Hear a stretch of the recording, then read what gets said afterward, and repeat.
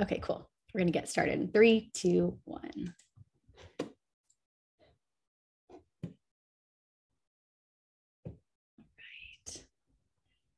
Welcome, everybody. We are so thrilled to have you here with us today for this incredible conversation.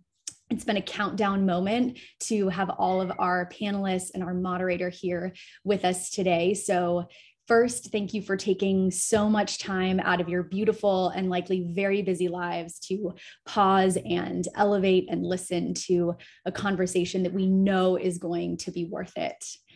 And we have thousands of people joining us today. So we're going to let everybody trickle in and get comfortable, grab your water, grab your notepad, just get cozy because this is going to be an amazing ride together.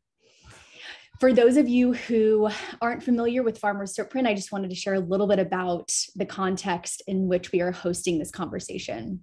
My name is Jessie Gardner. I work with the incredible team at Farmer's Footprint, and our mission is to unite, inspire, and empower this movement toward regenerative food systems as a means to restore human and planetary health.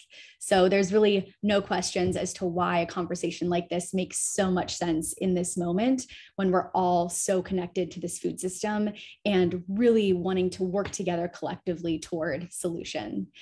So I'm welcoming you officially to this event, Context and Convergence, an open dialogue on the intersection of glyphosate, human and planetary health. And I want to just lay the foundation for this conversation.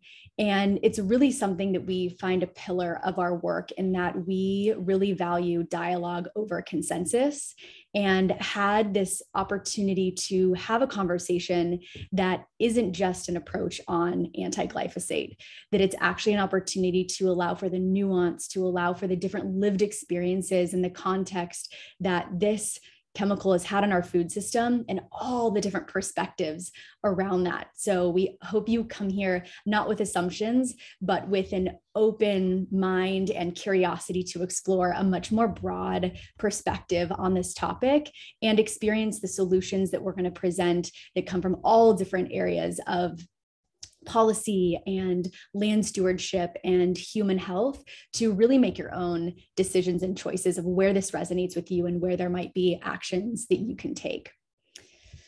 I want to just touch on a couple logistics as we do in this Zoom gathering space. One of those that I wanted to share is just that we are recording every second of this session. So if you have to bow out early, no worries. We're going to get the replay out as soon as tomorrow, and you can share that out with all your friends and community as well that couldn't make it today.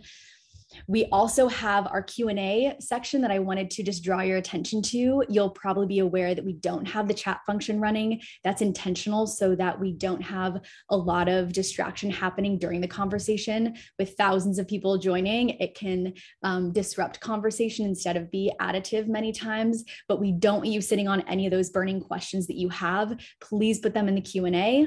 There's the opportunity for you to upvote those questions, and we are going to be giving those to our moderator and really allowing that to be woven into the facilitation of this dialogue. So absolutely engage and throw your questions in that Q&A. And without further ado, I just want to introduce you briefly to our panelists and our moderator, of which we are so honored and grateful to have with us today. We have US Senator Cory Booker, who sits on the Judiciary Committee, the Foreign Relations Committee, the Committee on Agriculture, Nutrition, and Forestry, and the Small Business Community Committee. He's been really inspiring and so passionate about these issues regarding pesticides in our food system, farm worker rights, and we are honored to have him here with us today. We've got Dr. Zach Bush, a physician and co-founder of Farmer's Footprint, and internationally recognized educator and thought leader on the microbiome as it relates to health, disease, and food systems. We've got Calla Ostrander, who is a strategic advisor to individuals and organizations dedicated to the well-being of people and planet.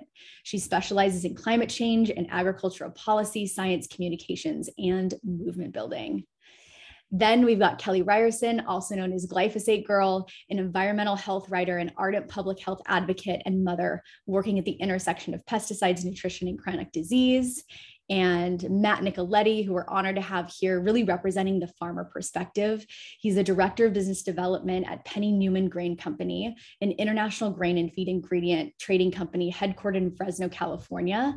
And he's here to shine light on the weight of the decision and the complexities around what this chemical means within the lens of a land steward.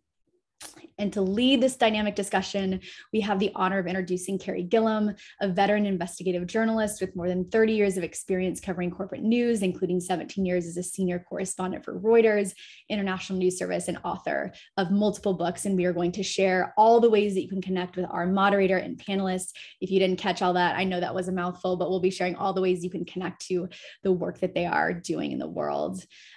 So without further ado, I'm going to get off the screen and I'll be back at the end. And I'm going to hand it over to you, Carey, for you to share how this work is intersected with your work as an investigative journalist and really tee us off for this dialogue together.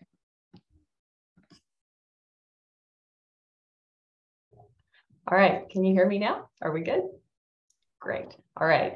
Thanks. Thank you very much, Jesse. That was a very nice introduction. I appreciate being invited to be part of this panel. It is true, I have been a journalist for a really long time, more than 30 years. The last 24 of those, since 1998, my work is focused really on covering the big business of food and agriculture. In that role, Monsanto was a key part of that, but I also spent a lot of time covering Dow, DuPont, Syngenta. Reuters basically moved me to Kansas in 1998 and said, we want you to look into this industrialization of our food system and agriculture and all the ramifications that has for trade purposes, for nutrition, for the health of the environment, the health of people, and the health of corporations like these publicly traded companies. So I did visit Monsanto headquarters many times and spent time in Iowa with DuPont. I think I've literally been in hundreds of farm fields around the country, from row crop farming, vegetable farmers, orchards, ranchers, really trying to understand from the ground up, I guess pun intended, the big business of agriculture. And what I learned, and what prompted me to write my book, Whitewash, in 2017, and then a follow-up book, a couple of things. I mean, one is, first of all, very grateful for this organization because farmers really are just such a fundamental part of the fabric of our community, of our lives. They literally nourish our families with, the production of their work. And what I also came to learn and really understand is that the modern system of agriculture, conventional agriculture, as we refer to it now, has really become so pesticide dependent. And this pesticide dependence is creating this profound problem for our children and our future generations. We're looking at, rising incidence of cancer and disease and reproductive problems and neurodevelopmental problems that we're seeing in our children. There's a whole array of not only human health problems, but problems for the environment. We're seeing a loss of biodiversity. We're seeing a loss of important insects and birds and other species. They're important, not only for mankind, but for the world overall. We're seeing a loss of soil health. We're seeing a decline in the quality of our water. And a lot of this is because of agricultural practices and pesticide dependence. So, when you look at that and you put it all together, I see it really as a lack of accountability, I think is a way to sum it up. You have a lack of strong regulatory influence. You have regulators being very cozy with a lot of the companies that are putting these pesticides out into the market. You have a lack of accountability, certainly from the corporate side, and you have a lack of accountability from the consumer side. Consumers who either aren't aware or are not engaged and are not active in trying to make their voices heard and trying to protect public health. So I think we all have a role. Glyphosate, sort of the subject of this webinar, is what I call the poster child for this big problem. There are a lot of pesticides, a lot of different problems that come with the different types of pesticides that are out there. But glyphosate, as the most widely used herbicide in the world in all of history, is ubiquitous. It's in our food, it's in our water, it's even found in rainfall, according to government researchers. The CDC recently reported that it was in 80% of people in terms of urine samples. So this affects all of us. And, I'm very glad that we're here to talk about it today. I'm going to turn it over to people who are smarter than me on this subject. So Zach Bush, if we can start with you, from the human health perspective, let's talk about this intersection between soil health and human health and what pesticides are doing to both. Very good. Thanks for having me here. Over the last 10 years, my basic science laboratory here in Charlottesville, Virginia, has been focused on understanding the role of herbicides and pesticides and the direct impact on human biology. And deeper than that, we launched the nonprofit Farmers Footprint to understand its impact, chemical industry at large, on soil systems. And the background that you just shared with the advent of the chronic disease epidemics throughout the 1990s that really went into a hockey stick around the turn of the millennium, around 2000, correlated with this incredible industrial revolution that happened in our ability to genetically modify crops to be able to handle direct spraying of herbicides, which previously would have killed the crops and could only be used as spot spraying for weeds. Suddenly we were able to broadcast these chemicals directly into our food system and use much higher loads on a single field than ever had been imagined previous to 1996. And so we see this amazing correlation between the extraordinary explosion of chronic disease in the late 1990s, autoimmune disease, cancer, neurogenic disease, as you mentioned, all the way to this kind of death of topsoils and this acceleration of loss of topsoils that's now affecting farms to the tune of about 2 tons of topsoil loss from every single acre in the United States, which equates to 11% of our GDP being lost in a natural resource that's critical to our future and food sovereignty and independence. So in studying that in our laboratory, we've been able to demonstrate across 7 species from mice and rodents all the way up through dogs, cats, horses, cattle, chickens, all the way to humans, that the herbicide glyphosate, which is the most common one globally, directly undermines the tight junctions, which are the Velcro that hold all of our cells together. And so you can imagine every single barrier within the body, whether it be the gut barrier or the vascular barrier, the blood-brain barrier, the kidney tubules, all these are held together with tight junctions. And that Velcro acts as an intelligent gatekeeper or barrier to the outside world, so that we're not inundated with toxins and inundated with nutrients that we can't handle with every meal or whether every breath we take. Glyphosate now becoming as ubiquitous as you described, we now see this undermining tight junction across the entire biologic system. And so we've been able to demonstrate that direct influence on human biology and animal biology at large. And that has correlated with this fundamental loss of our regulatory system at the biologics phase, so that we now go into basically an adversarial relationship to everything in our environment. So we see an explosion of food allergies in our children. We see an explosion of skin conditions. We see an explosion of gut and immune system dysfunction.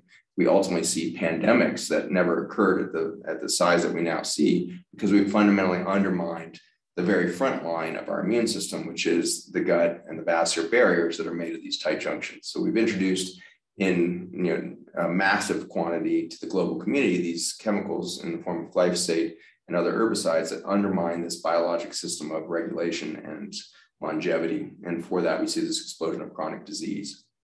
In launching Farmers Footprint, we found out that farmers are in much the same predicament as doctors today, in which our education systems have forced us to become dependent on these chemical toolboxes. We don't know how to do our work as doctors or farmers without the dependence and use of these chemicals. We've forgotten about thousands of years of traditional medicine. We've forgotten about thousands of years of traditional farming, and it's understanding that we are part of nature rather than against nature. And so in our oppositional belief that we could produce more money, produce more food, and being against nature, we really undermine biology globally in both human and planetary health. These chemicals have been patented as antibiotics, antifungals, and the like. And in the 1970s, that seemed like a good idea. We thought bacteria were bad for us, fungi were bad for us. We thought that a healthy, sterile body was a good thing. We thought that a sterile field could grow more corn. over the last 30 years, we've discovered that the microbiome, bacteria, fungi, and the like, whether in a soil system or in the human gut, is the literal foundation of health. And so we, by broadcasting now 4 billion pounds of glyphosate globally, have really begun to undermine the very biology of life on Earth. And we have seen the consequences. We've lost about 50% of life on Earth. We're cruising through the sixth extinction. Farmers are now estimating we only have 60 harvests left, given the rate of topsoil loss and the fertility of that soil decreasing. We also estimate we only have about 80 to 100 years left of human life due to our rates of infertility and our rates of chronic disease as they go exponential with each generation that comes. So we're at a crisis point, and we're excited to see this panel come together because it's going to take every stakeholder across not just food systems, but across all industries that influence the agricultural sector, which includes energy. We grow an enormous amount of crops just for ethanol as an input to our fuel, and it includes our apparel industries. So lots of our textiles are coming out of farmland, as well as, of course, plastics industry and the like. So this is going to take all the stakeholders, a global agreement that we need to reintegrate our belief system into nature rather than against nature, and train our farmers and physicians to begin to understand life within the context of nature instead of against her. So thank you for that. That's a good introduction to the problems. When we talk about health ramifications from glyphosate exposure, there are a lot of scientists, who have come out with published studies. There has been a real debate. However, the International Agency for Research on Cancer in 2015 said glyphosate was a probable human carcinogen. They looked at epidemiology, toxicology, mechanistic studies. But the EPA and other regulatory agencies continue to assert that there is no real link to cancer. There are many scientists who want to weigh in on this and other matters as they pertain to glyphosate. What is the settled science, or what do you feel you have the most scientific weight on in terms of human impacts from exposure to glyphosate? I guess from a bias standpoint, I put my most confidence in our laboratory experience that we've had every single day for the last 10 years, putting this stuff on cell systems. Every single cellular system you put this glyphosate herbicide on, you see the fundamental breakdown of tight junctions. And as soon as you isolate human cells, you see the advent of cancer phenotypes or cancer traits within those cells. So we've seen that across many, many species. It happens instantly and at concentrations that are extremely commonly seen in things like our food and water systems now. And so I've seen it under my own eyes, which always helps your conviction when you see cell systems dissolving before your eyes. And these have been published. Science, myself, other community activists and scientists have presented now 3 times to the EPA over 196 peer-reviewed scientific journal articles demonstrating the direct effects, carcinogenic and otherwise, to the human systems from these chemicals. And so far, what we've heard from the EPA is there's not a mechanism for them to understand the evidence that we have at this human basic science level as a regulatory document. And so we have a gap between all of the science and our regulatory community's capacity to understand how to apply that. And frankly, I kind of understand that because the solution for our farmers is not just ban things. Our solution is to start to build an education and toolbox system, a landscape in which our farmers can be supported in their transition towards a non-chemical dependent agricultural system, which is going to require a change in our crop insurance, change in the way in which capital comes to our farmers for their capital expenditures on their inputs and outputs. And so we've got a lot of cohesive cooperative effort that's going to be necessary to support our farmers in making the transition that many of them want to do. Even those that aren't fully aware of the human impacts, they're all aware of the rapidly diminishing bottom line for farmers as they spend all of their money on chemical inputs and are seeing the loss of 6,000 to 8,000 family farms a year in the United States due to bankruptcy or failure of succession, because there just isn't the economic sustainability that we used to see in farms because the cost of inputs, the chemical herbicides, pesticides, fertilizers has gotten so extreme. And so even if they don't understand the human context, the economics are real. We now have much of the EU, Germany being one of the biggest importers in the world of grains, have now banned the import of US grains, North American grains, because of the residues of glyphosate within our grains. They're buying all their grain from the Ukraine and Russia. And so you can see that there's global economic demands for our farmers to make this transition to a regenerative organic system. And we're going to have to cohesively see that this isn't just about food sustainability or food independence as a nation. This is about economic viability of our entire farming sector. Right. What about nutrition? What about the nutrient value that we're seeing in our crops and how glyphosate has impacted that? That was the beginning of my journey. I'd been innovating chemotherapy with food nutrients rather than poisons to find out that we could kill cancer cells with nutrition rather than poison. And in that, I started a nutrition center in Charlottesville, Virginia, to reverse chronic disease through high-density food nutrition. And what we found is it was getting harder and harder to get enough food into people to get the adequate nutrients or medicine within the food to act as this effort towards stemming chronic disease.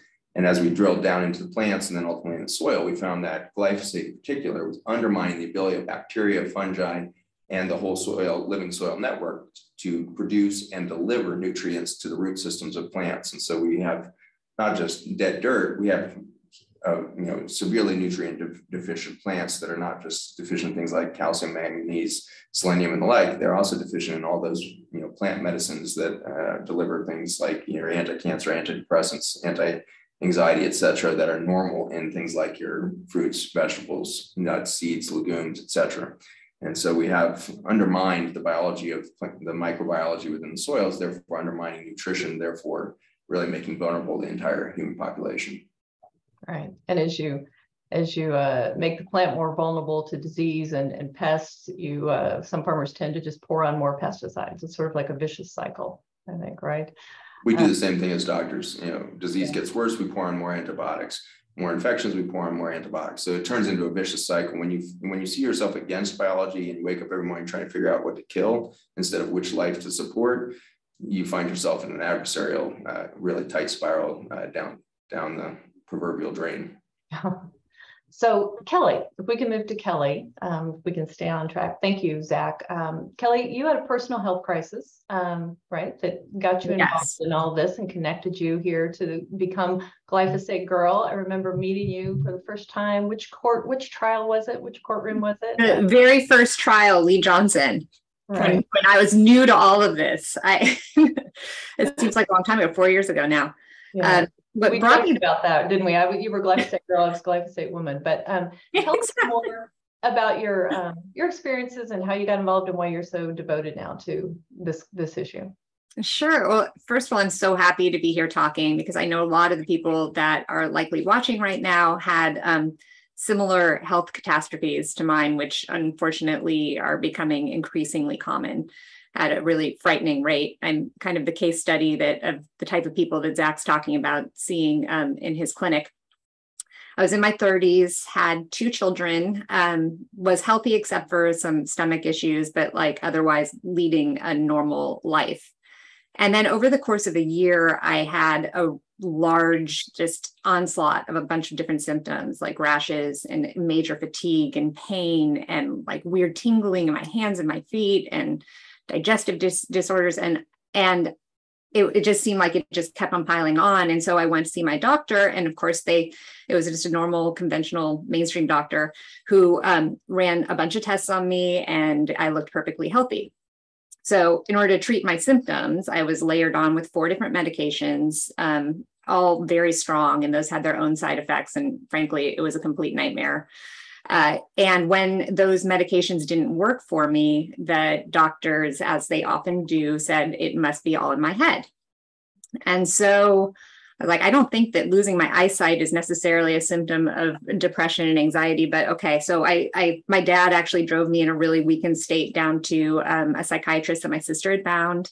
And the psychiatrist had intake blood work that it wasn't even an integrative psychiatrist, but he happened to have a vitamin panel on it.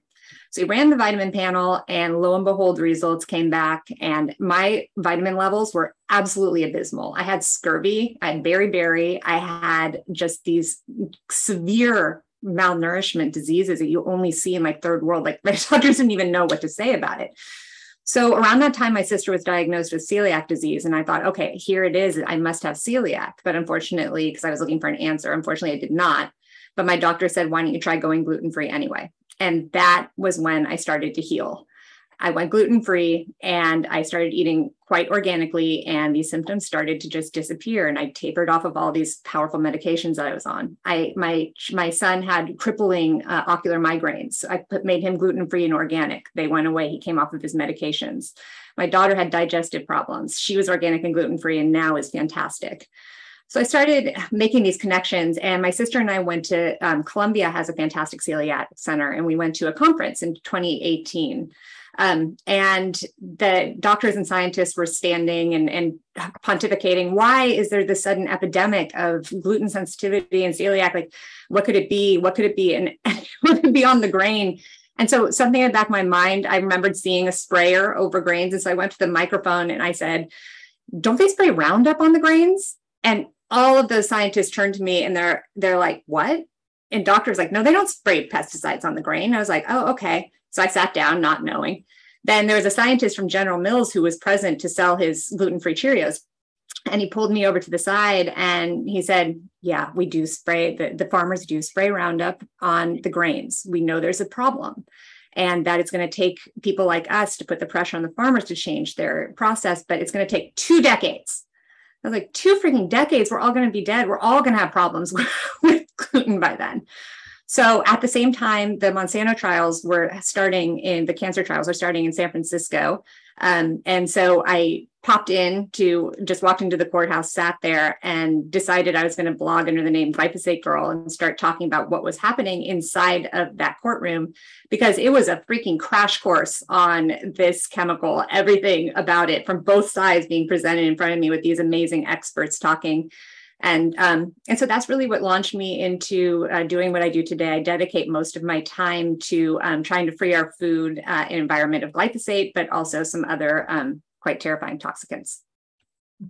And what have been your experiences when you try to communicate this? I know you've traveled around, you've been to DC, I believe, right? You've tried to talk to people in power, positions of power on this. What kind of feedback and what has your experience been with that?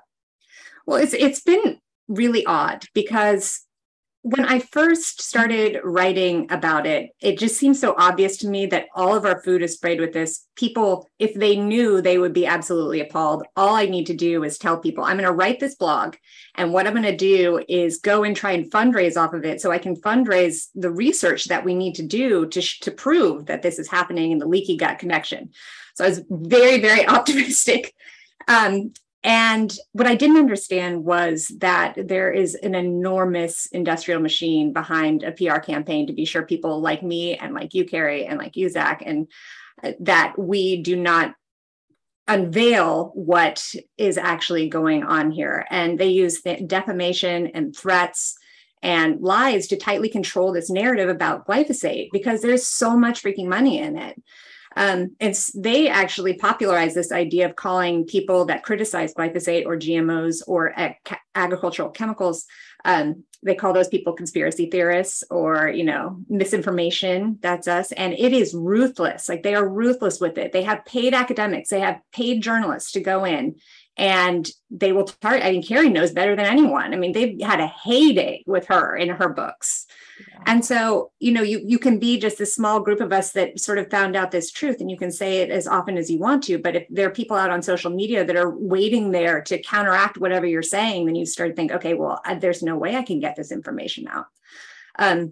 The other scary part of it is that the PR campaigns are really comprehensive that they put together, and they were all unveiled in the Monsanto documents during the trials, which was very useful because it's not like we're just imagining it. A lot of it parallels what they did with tobacco as well. And the scary part is, unlike tobacco, with glyphosate, you have no choice. You are going to be impacted by this chemical. At least with tobacco, you can pick, okay, I want to look cool smoking, so I'll take the risk. With this, there's just no choice. And what's really interesting is that people watching this webinar right now, you might think, oh, I want to go and find out more about this chemical that Kelly and this panel were talking about. And so you'll go and you'll Google it, and you will come up with these really sophisticated, elaborate websites and articles that have been put out there and paid for by industry for people like you to come and see just how safe this is and how crazy we are, the types of people that would talk about this. And just as an example, I always just find really funny.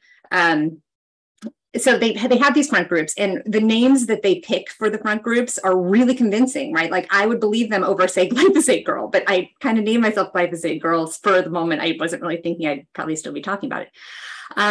So some of the names: Cornell Alliance for Science, American Council on Science and Health, Genetic Literacy Project, Sense About Science. And this is a weird one, the Independent Women's Forum. I mean, I don't know how that comes into play.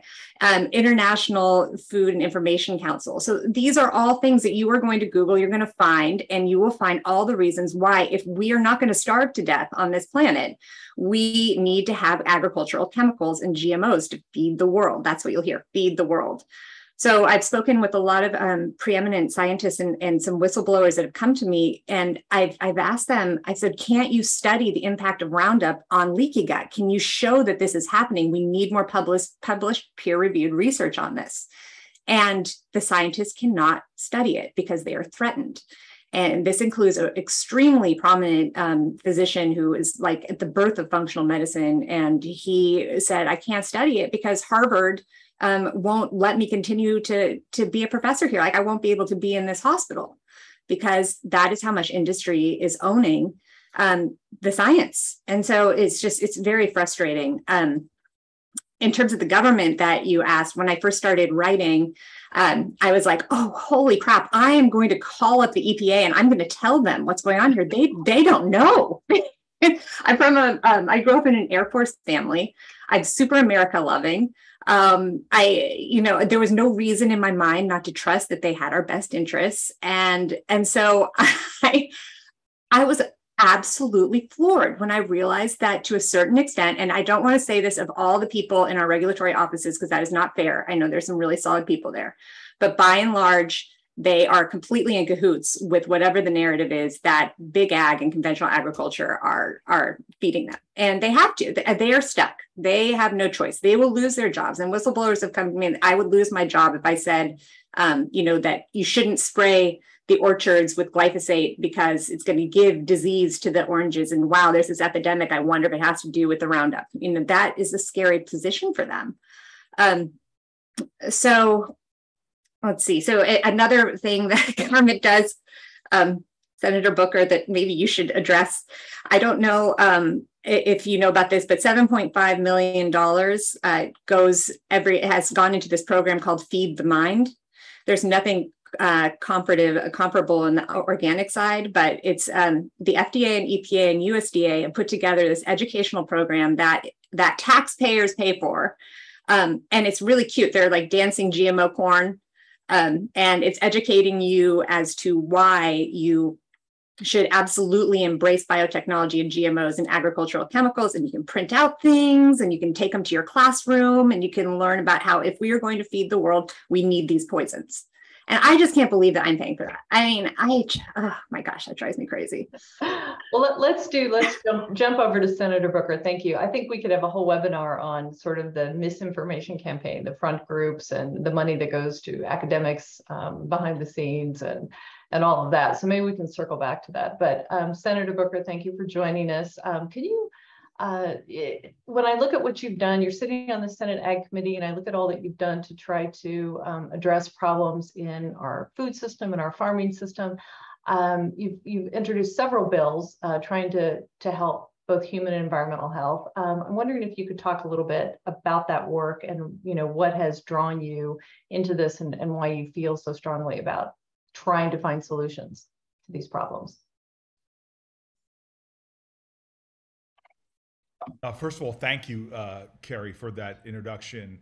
I cannot tell you how blessed I feel to be here, how urgent I feel this conversation is. When Zach Bush reached out to me, who was frankly a person that I have learned so much from, who's informed me both on my personal health decisions that I've made, as well as a lot of the work that we're doing. He's really helped to inform that, and is to me one of the leading voices in what I think has got to be a revolution of sorts in terms of consciousness in our country and realization of the problem. Sometimes I think we're like a frog in boiling water here in the United States of America, where our food systems are literally killing us, and we're just not aware of what's going on. And from chemicals to the outrageous diet-related diseases, You talk about what taxpayer money is spent on, only 2% of our ag subsidies go to the foods that are, even government nutritionists tell us that we should eat the majority of, fruits and vegetables. And so we are at a crisis right now, and the explosion of diet-related diseases and the explosion, as Zach pointed out, of a lot of these ailments from the things that are disrupting our endocrine systems, the things that are associated with cancers, autisms. You can go on. We are at a real crisis point in America. Not to mention the global climate change and how so much of our agricultural and food systems are contributing to a major part of it. Not to mention that we're experiencing a pandemic right now, but the WHO and others talk to the crisis we have, that we could have. In fact, about 34,000 Americans die every year from antibiotic-resistant diseases themselves because of our overuse of antibiotics. You can go through so many of the crises we're having right now. The question's got to be from climate change to 1 out of every 3 government dollars right now being spent on healthcare. Why aren't we having this conversation in a grander scale? So that's why I moved to the Ag Committee, because so many of the issues I care about, economic justice, environmental justice, so many of the issues I care about intersect within the Ag Committee. And so to me, I feel this sense of urgency, but the surprise I have is really even down here in Washington, how many folks just don't know about it or how powerful these lobbies are. And so my team and I are on a parallel track effort. One is trying to raise the imagination of people to understand the empathy and the understanding of people to understand what's going on. And that is a big effort. Martin Luther King said it so well. We are all caught in an inescapable network of mutuality, tied in a common garment of destiny. Now, some people think that's just talking about people, but I think it's talking about all living things. And so one is just the awareness. And then two, as you said, we're pushing a lot of bills to address a food system that is broken for everyone. It's broken for independent family farmers, as we see their suicide rates 3 times higher than the rest of Americans, losing their farms to these big multinational industrial agricultural efforts. It's broken from a climate perspective, which I've mentioned. It's broken from a public health perspective, which I've mentioned. Our food system's broken for farm workers and food workers, many of whom we exploit horribly. It's broken in ways that just don't reflect our collective values. And so my effort is to try to join with others, and we've got a coalition out there. I think Zach and others have been trying to pull this coalition together of farmers, of people who represent, like the farm workers, like the United Farm Workers, climate people, humane animal people, consumers, and more, into trying to all band together to change this broken food system.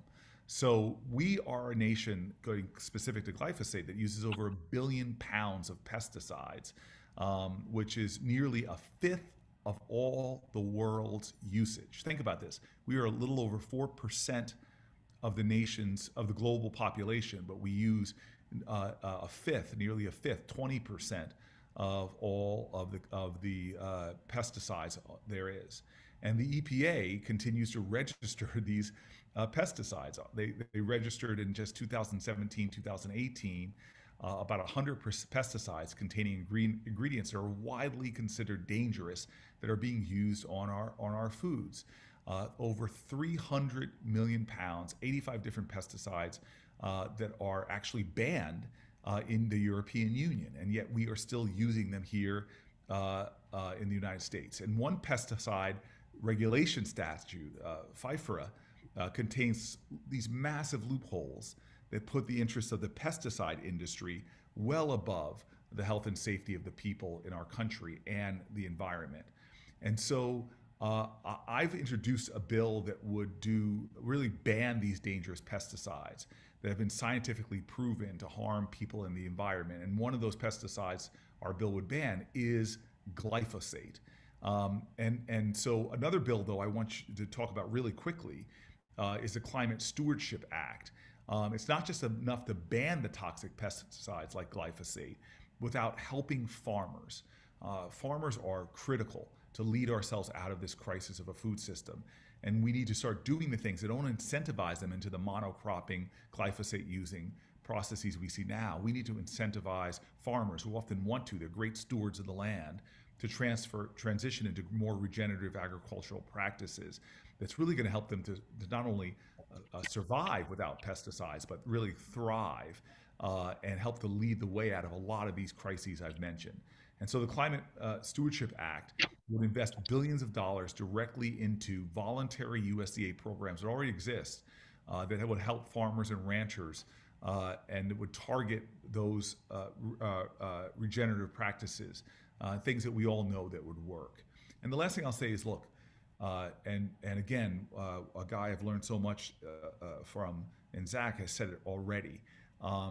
We have the glyphosate is not only bad because of its threat to us, not only bad because of its threat to animals and pollinating insects, but it's also bad just because of the soil crisis.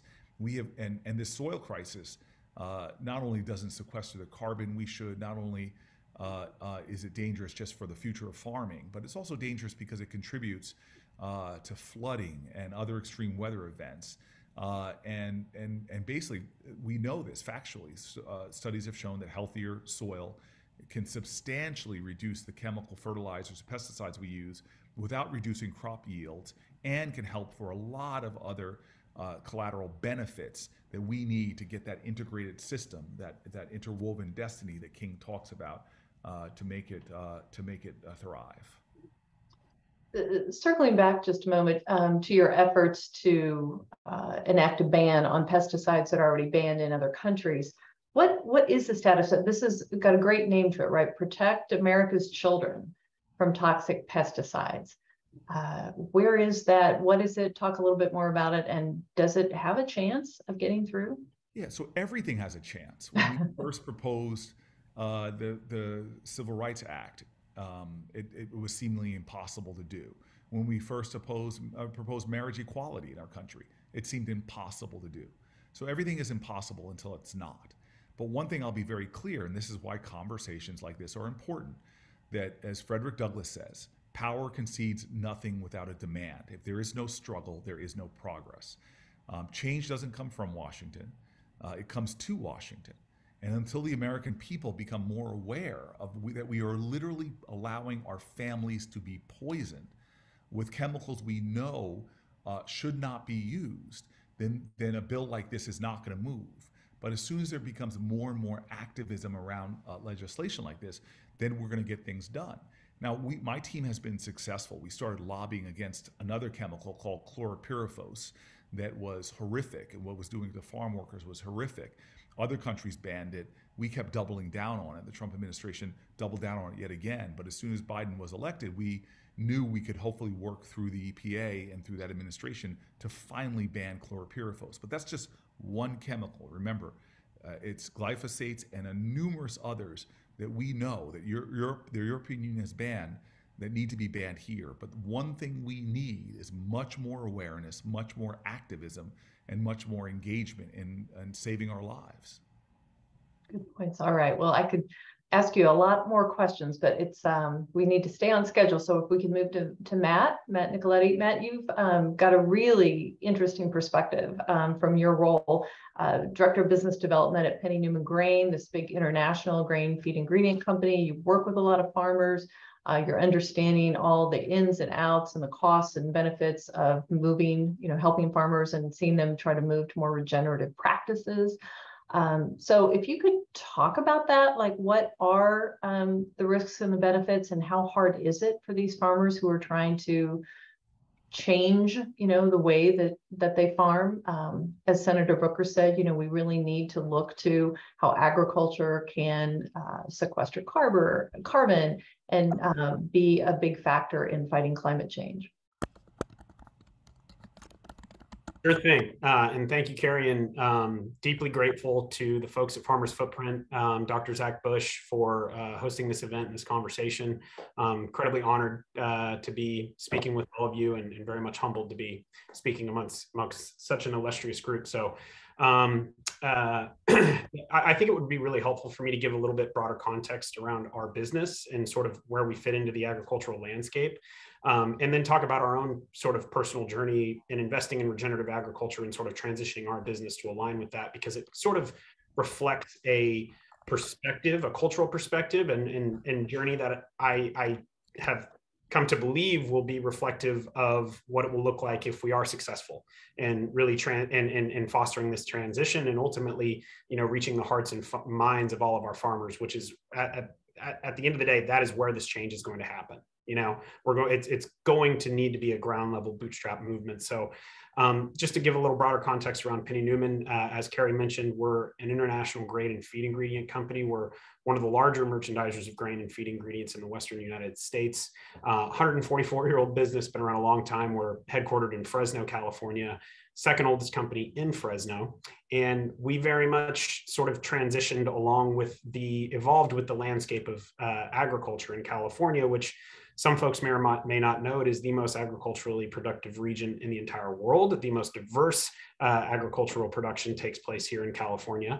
And throughout the years, it was really the 20th century where our model evolved to grain merchandising, and really all that was done at the local level, buying locally from farmers, blending and mixing feed mixes and selling to other livestock farmers. And then there was a crazy paradigm shift where California very much became a net deficit state on grain and feed ingredients as we started planting the specialty crops, the trees and fruits and fresh vegetables and things that we're known for here in the state of California. And what our company did to evolve along with that was we supported the importation of the bulk grain and feed ingredients that very much remained the demand actually exploded in California amongst the livestock sector, still the largest dairy market in the entire world, very large beef market, very large poultry market, very large pet food manufacturing. So the grain and feed-like ingredients that those different demand end users needed were required to be brought in from out of state. So that was sort of our transition that allowed us to grow to the scale that we're at today. But throughout the years, again, we've worked directly with each one of these farmers in California, all these end users. We have a very robust logistics and distribution network. And it would, coming from this community, it's very easy to get defensive of any sort of critiques with respect to the way in which we produce food.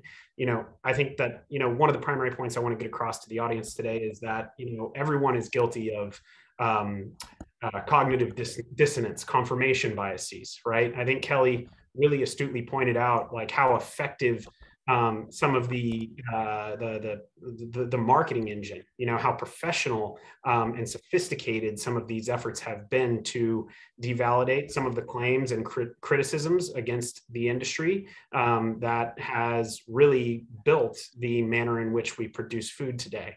And I can claim to be a victim of that confirmation bias myself. When I came to work with Penny Newman, it was very easy to be dismissive of the negative implications of GMOs, the feed the world phrase that Kelly alluded to. It's very, very easy to get sort of on a high, almost ethical pedestal with respect to, this being the best way in which we can, protect our society. But we sort of got lucky. It was serendipitous as far as how, myself personally and the rest of our business was exposed to the benefits of a more regenerative paradigm. And it was just a brilliant agronomist came into our office one day through a mutual business relationship that had an idea for a soil amendment, a product that, for us just represented diversification. There wasn't any sort of, movement that we were already bought into or behind. It wasn't any sort of act of, yes, we need a, understanding that, the system's broken and we need to fix it. This was an economic incentive for us. It was business development, right? And so we gave this gentleman a very unsophisticated platform to manufacture this product and get it to the marketplace. And it was just positive anecdotal feedback after positive anecdotal feedback. And the more we learned from this fellow and the more we got exposed to the regenerative agriculture movement and learned about what his agronomic approach, his agronomic philosophies were, the more it resonated and validated the claims that were coming from the thought leaders and movement builders behind regenerative agriculture, folks like Zach and his team at Farmers Footprint. Soil carbon, soil health, improving water infiltration and sequestration. These are all really top of mind for growers. You know, the fact that we use high salt fertilizers in the name of fertility, we're literally salting our ground out in the name of fertility. That's what the Romans used to do when they wanted to create, you know, they would conquer someone and they would want to make their society food unstable. They would salt their ground out. We literally do that in the name of fertility. And I should caveat that, you know, our primary perspective is more so on the fertility side of things. You know, glyphosate and pesticides, that's sort of the crop protection category, which we have purposely stayed away from. You know, our lens of the transition that we are fostering has more to do with making incremental changes in soil health structure and soil health over time.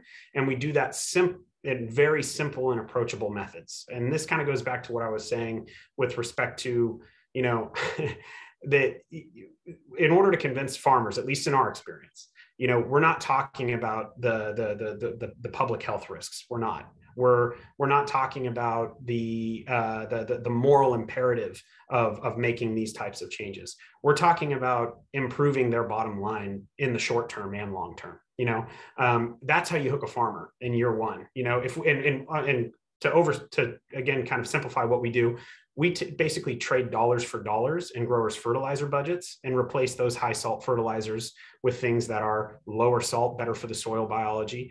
And then we bring in more natural biostimulant type of products that feed and propagate the biology. We're not going to get in, I think, to the geeky nuances of regenerative agriculture here today, but oftentimes regenerative gets conflated with the different management practices that help improve that soil structure. And those tend to be, again, like I said, management practices. But a part of that is, what are you putting on your soil, right? A big part of that is, what are you putting on your soil? And we don't have to ask farmers to really change a management practice. We can sort of hook them and get them curious by coming in and replacing, saying, hey, you do not need 250 pounds of nitrogen, synthetic nitrogen per acre to produce a 4,500 pound almond crop, or that'd be really high yield, but 3,500 pound almond crop. We can come in and we can use innovative testing methodologies to prove that that plant is getting the nutrients that it needs with vastly reduced rates of these different like high salt fertilizers that are detrimental to soil health. So, when I think about how we can really affect change, and something I want, this entire audience and the other, thought leaders and movement builders to be aware of, it's that be careful with your framing and messaging around this. A lot of folks have been indoctrinated. They believe that what they're, agriculture, being a farmer, there's a very strong cultural identity to that.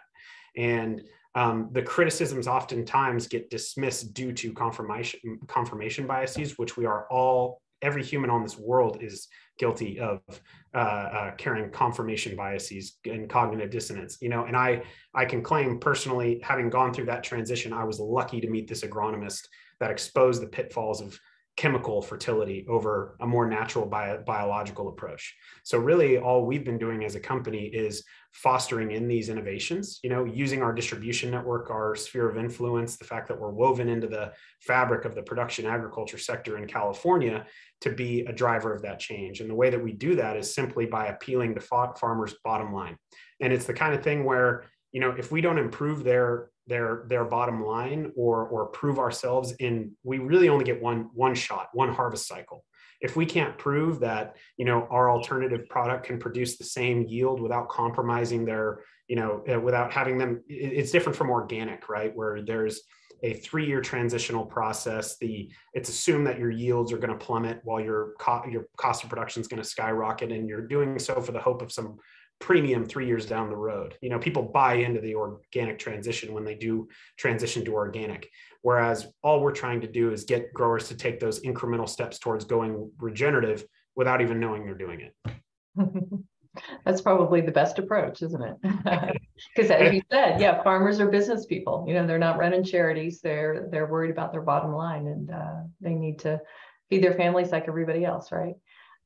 If we can move to Calla Rose now. Calla Rose, thank you so much for joining us. You're so involved in this regenerative space and this compost production, climate beneficial material economies. Can you speak to your work? Tell the audience a little bit about what you're doing and why it's so important right now for us all. Sure. Thank you so much, Carey. And thank you, Zach, for hosting today. It's really awesome to be here with you all. Thank you, Senator Booker, for your leadership. It's awesome to see it. Thank you. I'm a political economist by training, which is a little bit of a lost art, but it's a discipline where we look at how government shapes economies, how economies shape this government and society, and how society, religion and culture shape government and economies, and the interplay between all of these pieces and how they work together. I'm currently working as a strategic advisor to the state of California in their natural and working lands climate strategy and how they really scale up climate smart agriculture and land management practices, as well as with private clients, everybody from cities and counties to individuals who are investors or philanthropists. There are a lot of folks who are very interested in supporting this movement. I was really lucky to start off by working with a group that I'll just mention here briefly because of the relevance in the conversation. The Rathman Family Foundation did something that was pretty unique in that they actually funded about $10 million in original science, which they did peer review publication around the effects of a compost amendment on rangeland soils. That's not where they started. They actually started looking at grazing and they started looking at all these other climate practices. But through failure, they ended up finding that we have a mechanism to draw down and store carbon much more quickly in the soil than we thought. This was about 12 years ago, 13 years ago. But the fact that a family foundation spent that much money on original research in soil health, which is very underfunded, and frankly, usually funded by industry, was really groundbreaking. And what it allowed us to do from a policy perspective was go in and present peer-reviewed published evidence that then could be used to form a lot of what became the basis of California's soil health movement from a policy perspective. And that movement was also supported by folks on the ground, like Kiss the Ground and the food policy councils, and farmers and nonprofits who worked in regions, community composters. So we had a really big grassroots movement behind what was really good science. And together, I think between the grassroots and the good science, we really launched, in California, a very big movement towards regenerative agriculture. The human health aspect coming into play here and growing has really helped us expand the messaging in this movement. And I will just say that we did a bunch of polling a couple years ago, and there is no Californian that doesn't want fewer chemicals in their food. Regardless of your political leanings, regardless of how you think of climate change, everybody agrees that there's too many chemicals in food and that they would like to have food that has less chemicals and that they would like to have it at a price that's less than organic. Whether real or not, organic is perceived as a price barrier. Sometimes we know that organic food is actually the same price as regular food, but there's a perception barrier. And so what we found when we did all this polling was that the average Californian, climate change was still a little controversial, but everybody wanted chemicals out of their food and everybody thought compost was a good thing across the board. It didn't matter. Those two things pulled super high. They also felt like plastics were out of hand. There was just too much single-use plastic. That's another panel conversation. But these were the things we started to gather around an understanding how folks were really looking at this issue. And when it comes to compost in particular, soil amendments that Matt was talking about, I haven't really met a farmer who doesn't want a good soil product, and because that soil product delivers so much to them in terms of yield, their bottom line, water retention, reduction in inputs, it's really been a pleasure to work on behalf of compost because everybody loves it. And so I think that I've always led from this place of what's the thing that we can agree on that will get us in the door? What's that gateway drug that opens us up into this space? So I focused a lot of my work on helping material economies form around the composting of organic material waste and the reconnection to the agricultural system, food, fiber, and fuels, flora products. I will also just say as background, it's great to have everybody here and really focused on a policy conversation because the agricultural sector in the United States is arguably the most socialized of all of our sectors. And I'll wrap this up quickly, but what I mean by that is that the government and the people have said, it matters that we produce food and that we have food security. And so we're going to have guaranteed bailouts to farmers in the form of crop insurance because farming is a really risky business. So the public is going to de-risk that business. And I say this in a good way, in that we've invested and invest a substantial amount of money in de-risking that business so it can be supported by the private sector and financed by the private sector, and that farmers can have businesses in this sector. And, you know, I'm glad that the health conditions have been brought up and the environmental conditions have been brought up, but I also just want to say that if you look at the goals that we set for this agricultural sector, which was to produce high volumes of cheap commodities, we have done a very good job at doing that as a culture and as a society. And so what I think that tells me is that we can change that system, that farm bill, and the many different bills that support and surround the farm bill to meet other goals, because we actually have been very effective at meeting the goals that we set in the 40s and the 50s for this system. And if our goals are for farmers to use less chemicals, and our goals are for farmers to have healthier soils, we know that technical assistance is the single biggest indicator of market adoption. And we know that we need the government to back risky investments so the private sector can come in and finance transitions. Then we know what we need to do it. And I think what you've seen in the past 10 years is you've really seen an explosion of soil health and interest in soil health at the state level. A lot of that really on purpose, and a lot of on-ground work has gone into building that. I personally didn't live in one place for more than 2 weeks for 2 years. And that was part of building that movement. And I think now we're at this place where the feds are in an incredible position to shift the way we do agriculture. And yes, it's about banning the worst chemicals, but really I look to these policies that are like, let's prove safety instead of having to prove harm. Let's make the baseline of operation of a soil health so everybody gets healthy soil, and then build on markets from there. So I think we're really looking right now and poised to be in a systemic transition where we don't have to play whack-a-mole. I mean, there's that saying, and I'll end on it, that nature pours a vacuum, but really the petrochemical industry pours a vacuum. You ban one thing and they just put it somewhere else.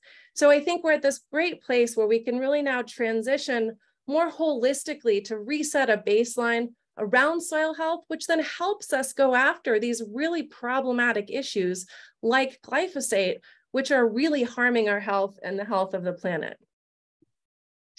Thank you. Thank you very much for that. I want to follow up on that. I just have to apologize. I have to get to the Senate floor to do a vote. I want to thank everybody for this conversation. My team is still listening in, and I wish you all the best. Thank you for oh, this. I had a question for you. Darn it. I apologize. They're screaming at me. Okay. So I'm going to run to the floor to vote, but thank you, everyone. Thank you very much. All right. All right. Well, Calla Rose, you get this question, which I was torn between you or Senator Booker.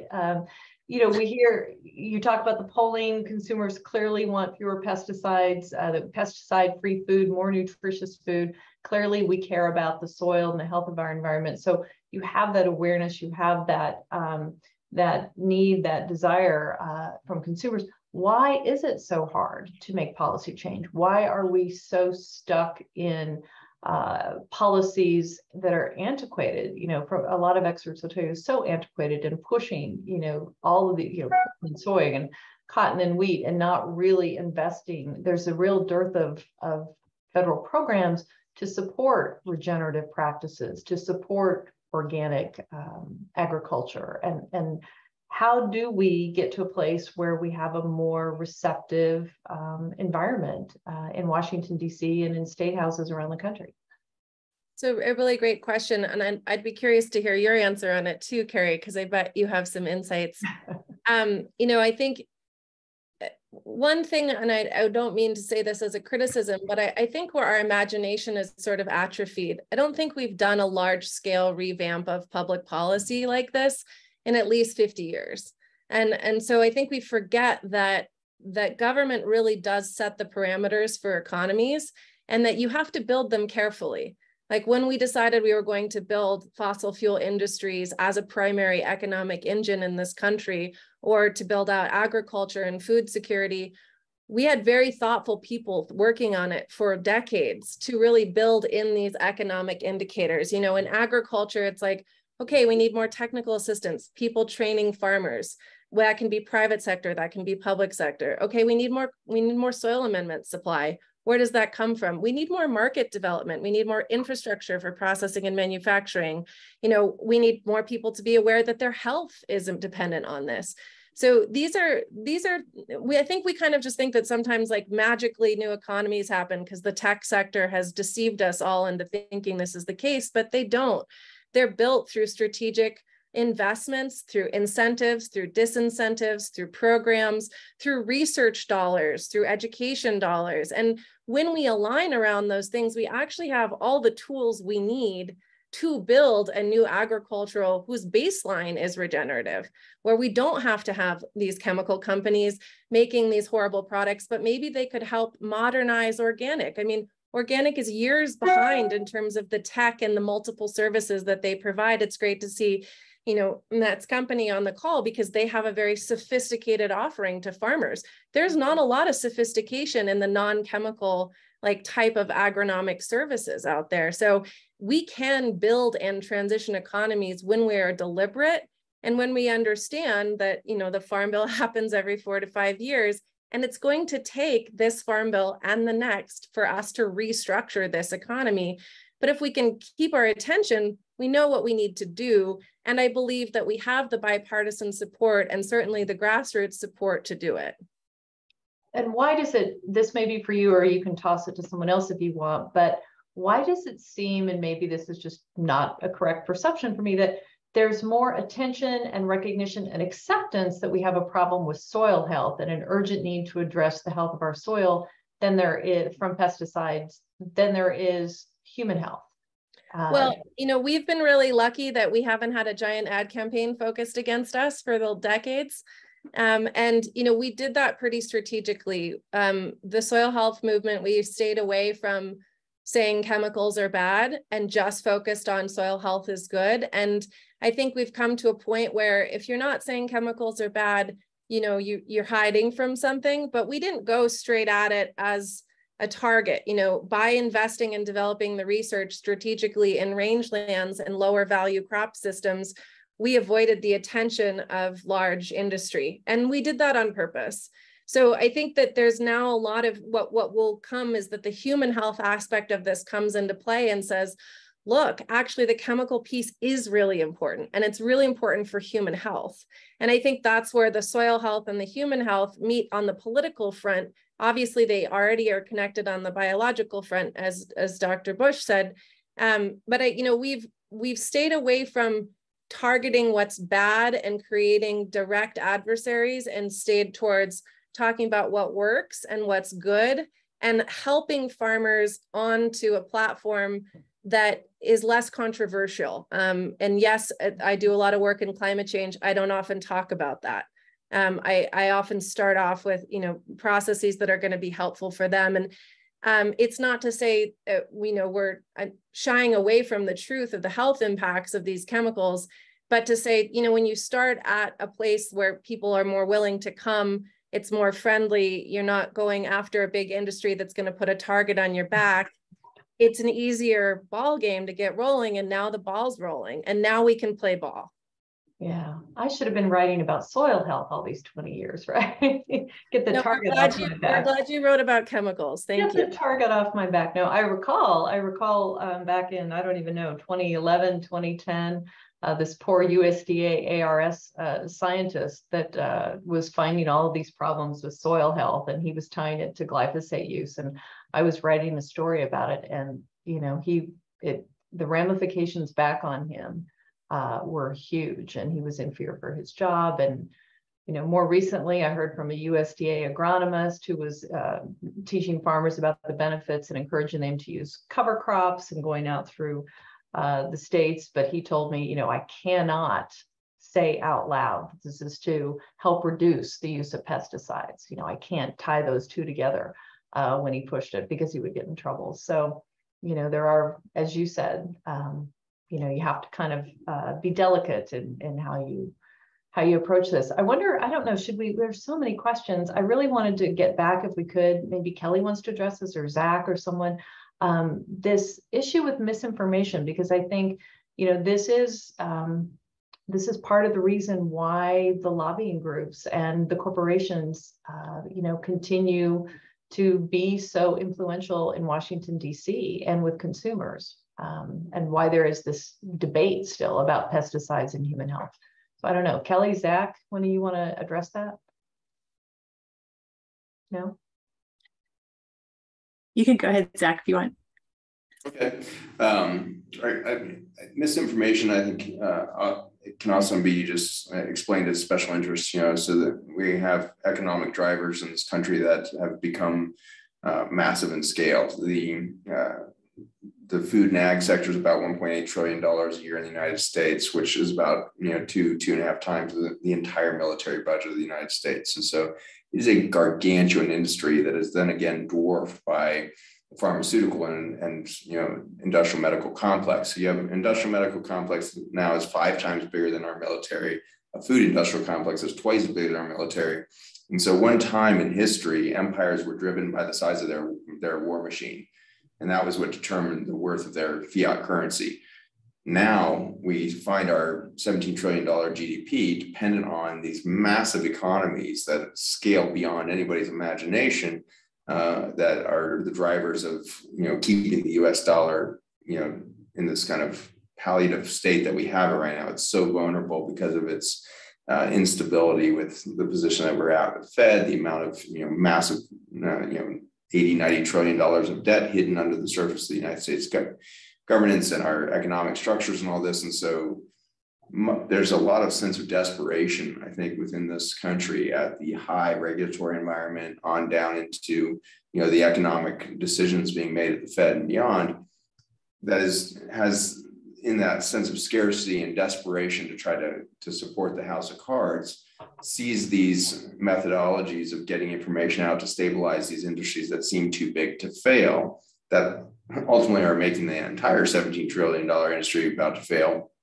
And so it's one of these moments of human desperation where we make short-term decisions and we start driving, you know, kind of abusive bullying tactics because we feel this fight or flight fear at the societal level when you're looking at the big picture. So there's few people in this country that do look at the big picture, have fear of our stability and have an intense state. And just really, you know, really honor Senator Cory Booker for his work to come out. And as somebody looking at that very big sector, not just ag, but, you know, food and housing and the inner city environments and everything else that he's sitting on, he's seeing the big picture and thinking long-term, like we got to think beyond this, you know, short-term moving in the deck chairs and we got to get big. So while it's easy to just say that this is special interest, I think it's actually bigger than that. It's special interest being supported by an entire economy, which is us. We have all fundamentally cooperatively built a $17 trillion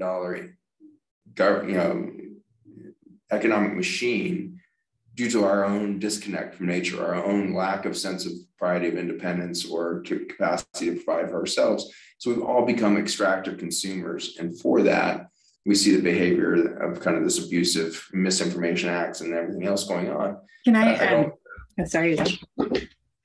Good. I just wanted to add also, like, I think that a lot of people feel really, really scared and frustrated when they hear all this information. And I'm sure like I wasn't alone in that.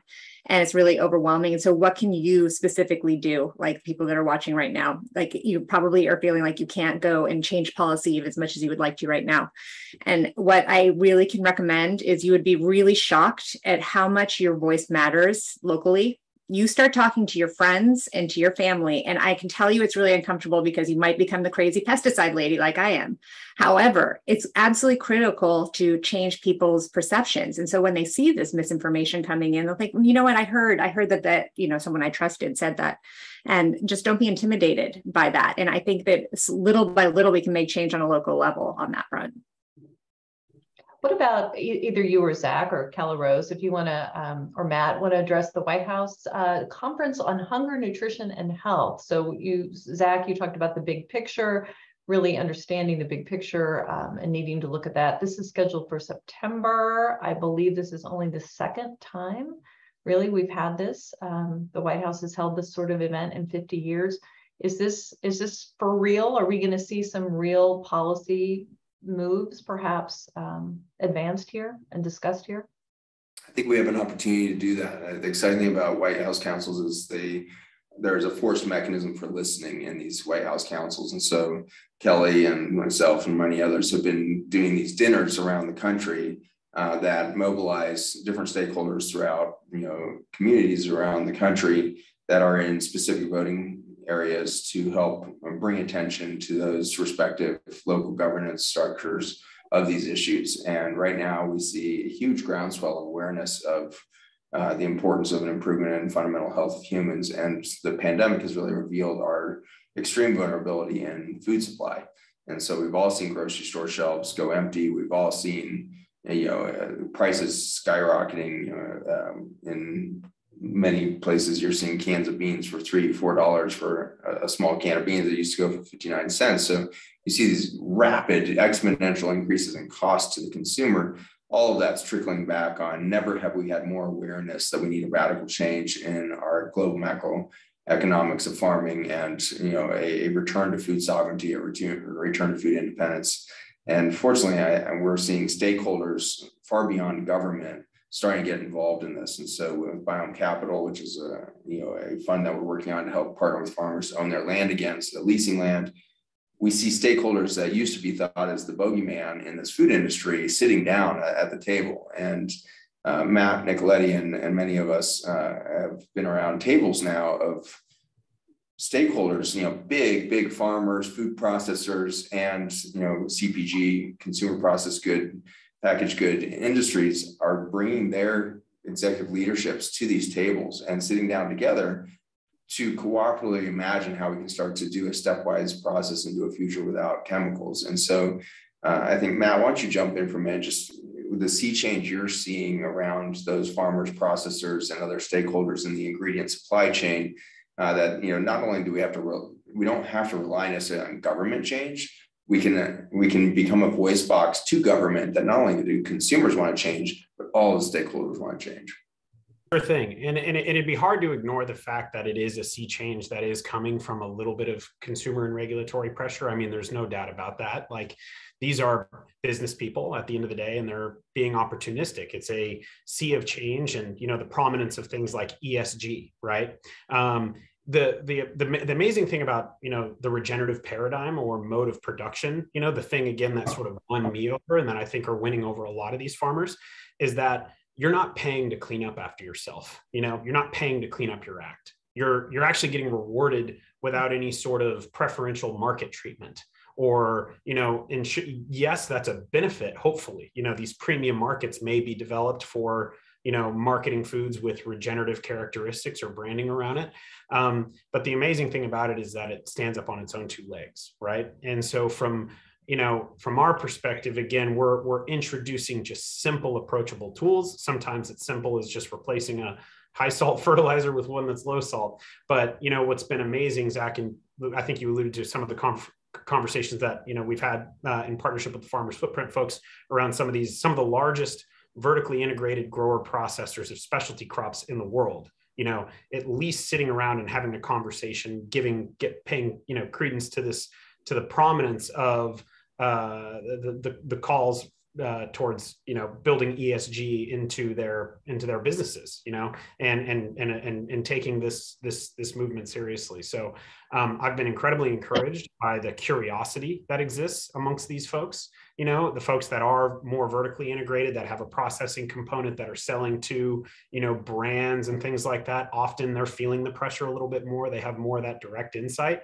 because they're starting to get ask these questions. What is your ESG narrative? And the cool thing is it's coming from the bottom, and you're pushing from the bottom up, and you're pulling from the top. The pulling from the top, meaning the consumers are asking for it, the brands are asking for it. But speaking from my perspective, in our business, we're selling innovative crop inputs and soil amendments, right, that are more biologically friendly. It's a pretty competitive space. When we first started, I was like, wow, we're going to be the only ones doing this. It's pretty cool. But actually, there's an immense amount of innovation taking place. Some of it is missing the mark, as things tend to be when there are new market entrants, new movements. It's difficult to commercialize these things, difficult to convince farmers.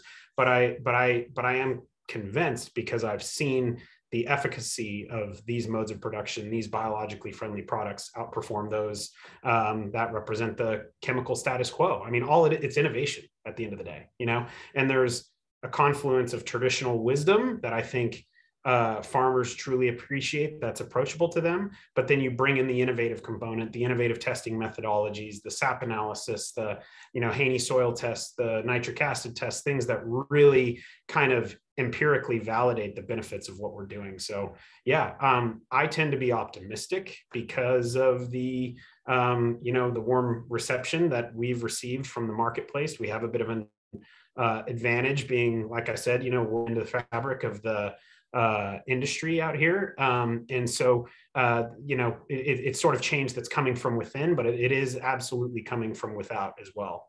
We're getting pulled in this direction due to changing consumer preferences.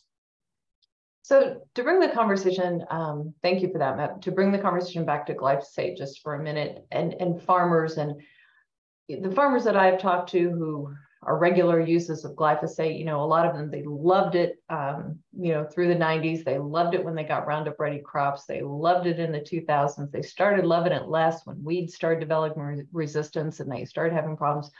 But if they've been using it and they've incorporated it into their system, they're very loath to let go of it. And I'm wondering what you're hearing from farmers, and what do you say when to this line we hear all the time, we need it to feed the world. We need these pesticides. We need glyphosate to feed the world. What's the answer to that?